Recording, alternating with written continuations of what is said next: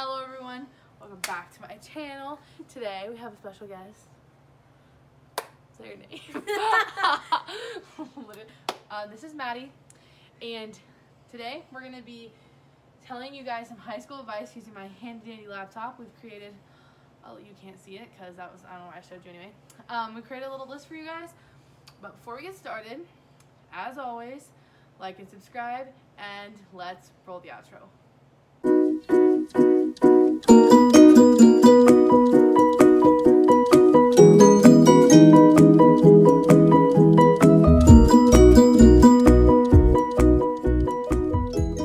We're gonna go freshman, sophomore, junior, senior year, and then we're gonna do kind of like an overall. And if you guys don't know, Maddie and I just graduated this last, like a couple months ago. So we feel like we're very qualified to tell you guys about all of this. So I'm gonna be going to Iowa in the fall, and Maddie is I'm going to Cornell College. So yeah, so we're gonna tell you guys a little bit about the years of high school, the fun years. Okay, so let's get started. So first year is freshman year. So I think we can just take turns like on each one. Okay, so the first thing we have is don't be afraid to talk to new people. And when I say that, I mean like kind of go out there, like talk to upperclassmen, even though like I guess at our school like the whole like we hate freshmen like isn't really a thing. Like I mean it's a thing, but like not like people are gonna like beat you up like some schools or whatever. So like go up and talk to upperclassmen, like get involved, just do fun things. For the second one we put learn the road traffic, especially like during classes. There's like a lot of, oh, I'm gonna fight to get through this hallway and this one, and you just kind of have to learn how to like thrive through that. Thrive through that. Keywords. And like, just, yeah. Yeah, like at our school we have like the stair system, and like you go up one side and you go down the other, and some people like confuse it. So like I think learning the flow of traffic is really important. And also if you're coming from like middle school, which I guess at some schools could be smaller than high school, definitely like just know that there's gonna be a lot of people. Yeah, it's gonna be fine. Number 3, don't be afraid to ask for help, and this one's really important because your freshman year is when your GPA starts. So make sure that you ask for help when you need it, and you're not dumb if you ask for help. Like anything to add to that? I never asked for help freshman year. Yeah. And my GPA went to shit. So yeah, I spent the next 3 years of my life rebuilding my GPA after freshman year. Yeah, me too. So definitely ask for help.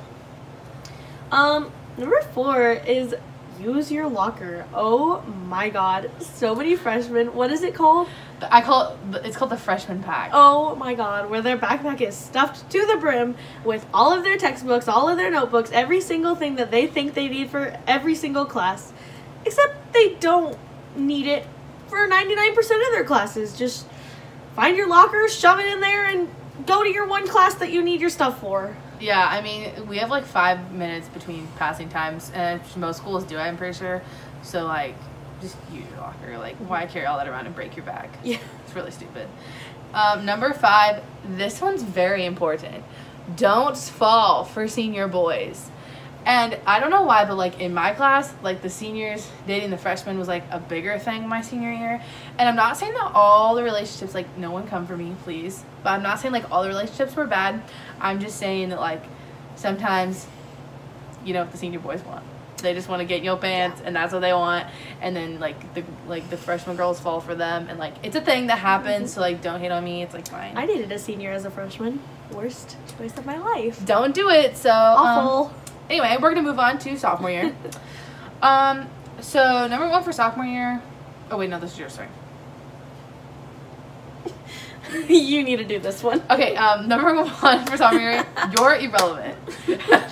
And that sounds very harsh, but you're not an upperclassman, you're not a freshman, so like, I don't know, just don't pretend like you're better than the freshmen, and don't pretend like you're an upperclassman, because honestly, my sophomore year, you're just like in the middle, and no one really cares about the sophomores. I mean, like, people care about them, but like, and not in the high school hierarchy, like you're kind of just in the middle, and no one really cares about you. just stay in your lane, I guess. Is what I'm trying to say. Number 2 goes a lot with number 1, and it's like, don't act like you're better than the freshmen, because, I mean, where are you gonna get in life at all if you act like you're better than other people? Like, yeah, they're freshmen, and they're like freshmen, to say the least. But, I mean, what's treating them like crap gonna get? Like, where's that gonna get you?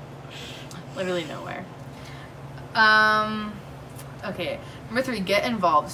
If you haven't gotten involved your freshman year, get involved your sophomore year. Do all the things you want to do, because the last thing you want to do is, when we talk about senior year, is regret not doing things, and that was something that I did, and I don't recommend you do that. So just get involved, do whatever you want, and you make more friends and you have more fun. Alright. So number 4 would be like, this is the point where you want to start to challenge yourself. So you've gotten through freshman year and you've gotten through like all those like little like kind of like general education classes. You take them, you know, they're to start you off and see where you're going. And then you need to like put yourself out there and start taking maybe a couple harder classes to get you ready for those upperclassmen years. Okay, yeah. Don't do what I did and take really easy classes until your senior year. Not a good idea. Learn from my mistakes is what I'm trying to tell you. Okay, so number 5 is don't let other people's opinions bother you. And this was a really big one for me. I don't know about you, but like I let other people decide what I was gonna wear, decide like what kind of style, how I was gonna act, and it really like it takes a toll on you like mentally.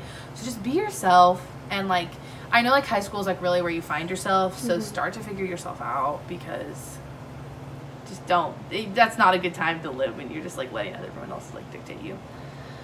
So now we're moving on to junior year, arguably the worst year of my life. Maddie, you want to go? Alright, so the very first thing you gotta look out for junior year is that's like when you're first hitting the, oh my god, I'm gonna be an adult soon phase. So you gotta start preparing for your future, you know, go check out some colleges and just get ready for life. Along with that, ACT is coming up.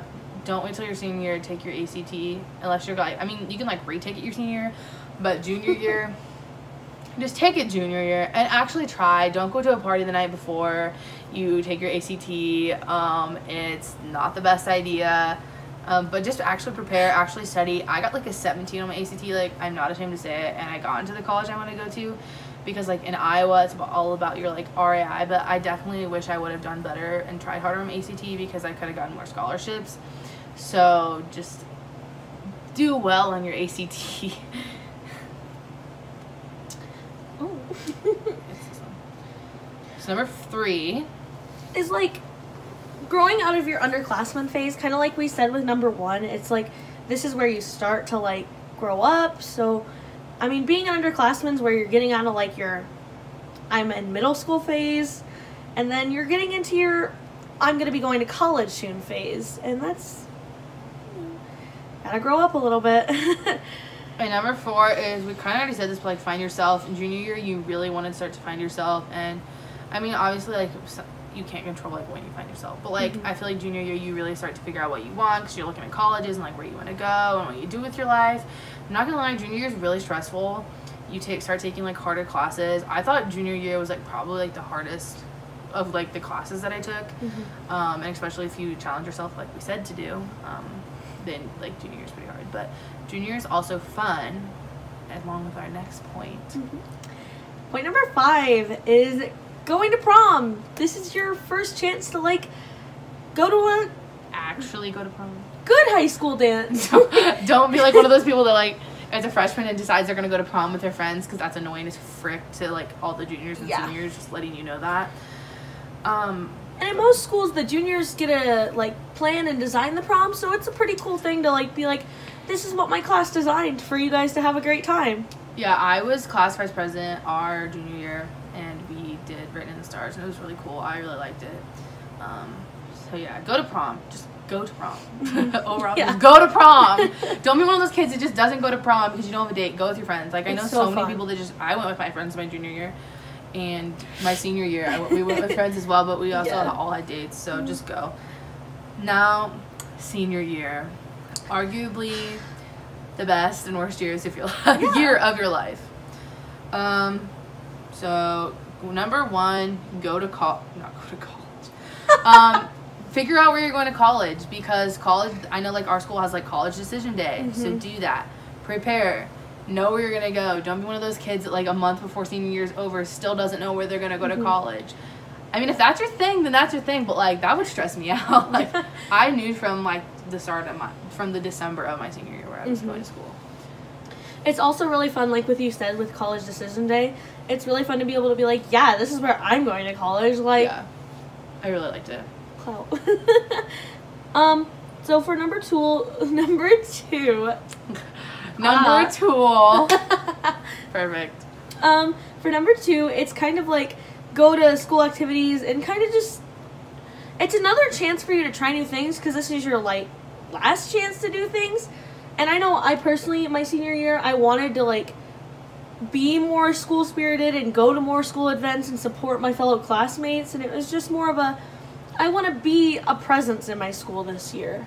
Yeah, I know, like, we did a senior play that I directed, and my friend also directed it with me, and we had so many kids that, like, did theater for, like, the first time, and they're like, oh my gosh, we wish we would have done that. So, like, that's, like, earlier when we talked about, like, doing things you, like, want to do, like, don't let them, and, like, I've had, like, kids in the play, like, they said that, like, their popularity status, like, made them, like, not do plays, because, like, it's not cool. So don't do something because it's not cool, because like theater and like art show choir is like super cool, so like don't knock it till you try it. Number three is stay driven, and let me tell you that senioritis I've probably had since junior year. It's really hard to stay driven senior year, especially like in the winter. And if you live in Iowa, we had like 13 snow days, and like we were done, like the seniors were done like 2 weeks before the other classes or the other grades. But yeah, so just make sure sorry, someone came to the door. Make sure you guys just like stay driven senior year, because it's just don't fall behind, I guess is what I'm trying to say. Number 4, reach out to teachers for number 4. So number 4 is to reach out with teachers to like start looking for college stuff and advice, because college is pretty scary, and I mean they've survived it already, so you might as well start talking to them about how to get yourself ready and what to do to look out for, you know, the things that are coming your way. Yeah, I feel like a lot of people a lot of like underclassmen see teachers as like bad, and like your senior year you'll be like like friends with teachers, and like I know I'm friends with teachers, like still, like I text, like I have one teacher, Mr. Orman, I text him all the time about like all my life stuff, and it's really cool. Also, so number 5, we have prepare to grow up. Like really make sure you like, I know it's scary to say, but like you're growing up, like you're gonna be on your own most likely. I guess, and if you don't go to college, you're gonna go straight into work. So you have to grow up, and you have to like stop being a child and acting like a child. And there are definitely people that still act like children, and you just need to learn how to like handle situations and like, I don't know, do the adult things. And so now we're gonna talk about like an overall high school thing. So I'm gonna start off with number 1. I'm gonna say don't date in high school, but obviously there are relationships that like work in high school, and like everything's fine.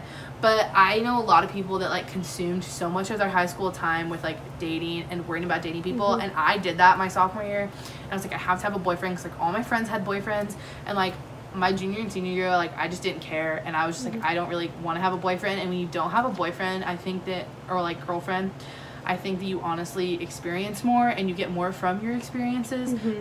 And not to say that you can't like have experiences and like have a boyfriend or girlfriend, but I just feel like you enjoy them more because you're not so worried about them, and like that's not so much of. And I feel like relatively, when I wasn't in a relationship, I was doing better in school than when I was. Oh, for sure. Because I think that I would focus so much of my time on like my partner at the time, and then I would be like, oh, school. Yeah, and like I mean, some people can like do both, and like it's really easy for them, but like I'm a type of person, like when I'm in a relationship, like everything is like about like my time devotes to that relationship, which is really bad, but that's just how I am. So anyway, so for number 2, it's your GPA matters from like 0.1 and like, it matters. So just don't, like, go into high school thinking it's going to be the biggest breeze of your life and you can get whatever you want and you're still going to go to some amazing college or straight in the workforce with, like, 1.2. A 1.2 or something like that. Like, start from your freshman year. You have to work really hard. And especially, like, also don't, like, think you have to get a 4.0 because, no. You don't have to get a 4.0 to be intelligent. I had a 3.2, I'm not gonna lie, and I got into college just fine. So, I mean, obviously you could do better than what I did. Like, freshman year was really rough, and I know after my freshman year I started with a 3.4. Yeah. And then after that I spent all my other years building myself back up, and I did finish with a 3.7, but I stressed myself out so much that I don't feel like I experienced high school in the way that you should. Yeah, that's true. And our last one is, they kind of go like, well, I guess another separate. So 4 is you're gonna lose friends. I have went through about 4 different friend groups in the course. I mean, I've had like people like Maddie that have like stayed consistent, but like I have lost friends, and don't think it's you, because it's just like, honestly, like, in my opinion, I think when you lose friends, especially going into like junior years when I lost friends, I think that I was just more mature than my friends, and so you lose friends, and then they'll go be with their like immature friends, and you'll be like with upperclassmen, and like as you grow up, you'll just find who you like want to be friends with, and you'll also let go of friendships because you realize that they're like toxic and they're just not good for you. So like, just don't be upset if you lose friends, because you'll get more. Sometimes you are the problem, though, and when you are, you gotta figure that out. Like, yeah, admit when you have a problem. Yeah, when you have a problem, you gotta know that you're the problem. You want to do the last one? Our final one for overall high school. Yeah. Try new things. Always, like, high school is just one big, like, experiment, basically. So the more you're willing to put yourself out there and the more you're willing to try new things, the more you're gonna get out of high school, and the more you're probably gonna like it. High school, like, in conclusion, high school is not terrible. It's not great. It's really not great. But as long as you, like, do well in school, like, honestly, another thing that I feel like we didn't mention that I just thought about is do your like, if you're given class time to do your homework, do it. Because I'm gonna tell you right now that I would not do it, and I'd sit on my phone, like, especially if you take comp. If you know like what comp is and you take it, if you don't do your like comp paragraphs in class, and you're not going to do them at home, you're really not, because you're going to like go to football games, especially because you take comp your senior year, so like you're going to go to like doing all the senior year things like graduation and everything, and you're just not going to think about comp, and it's not going to be, or any class in general, going to be your focus. So do it in class, or else you're not going to do it at all. And that like, was me with do your homework. Do your homework. That's a good one. 100%. Do your homework. If like I know so many people that just failed classes because they didn't do homework, which is so dumb, because in most classes, especially like math, and honestly, like, I didn't have that much homework in high school. Like, you really, like, it's not like you see on TVs where it's like you have books and books of homework, and I guess it depends on what classes you take, but I still don't think anyone has like that much homework. I mean, I took AP Chemistry, which is supposed to be like one of the hardest classes that our school offered, and it still was like, sometimes it was a lot of homework, but I mean, if you really put the time into it, it wasn't as much as you thought it was. Like, so anyway, just enjoy high school, because getting ready for college sucks. It actually sucks. I can't give you a college advice video because obviously I'm not in college yet. So, but thanks for watching this video, guys. If you want to see us do, I don't know, whatever you want to see us do. We could do like a college dorm haul, like talk about what we're getting for college, or like we could, after our first month of college, we could do like an update video. So we're gonna start, also I'm gonna start a series on my channel where I try different foods from different fast food places, because I put a thing on my Snapchat the other day, and so many people were like, you should do this, like you should make more videos. I was like, you know what, let me just put them on my channel. So that's what I'm gonna do, and this video is kind of long. It's like 20 minutes long, so I really hope everyone stayed till the end. I hope you if you liked or agreed with anything, just give it a thumbs up, subscribe to my channel.